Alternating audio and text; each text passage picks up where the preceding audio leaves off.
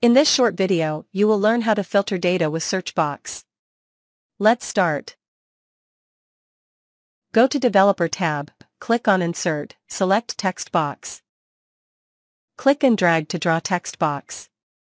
Right-click and click Properties, type cell name you want to link in linked cell. Select cell and type equals, filter, bracket. Select your data.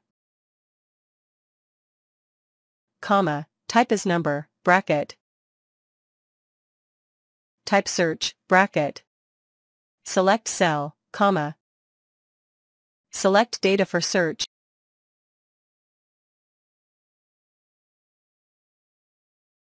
Bracket close 3 times.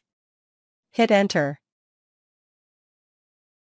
Now if you will type any data in search box, it will filter data in table given below.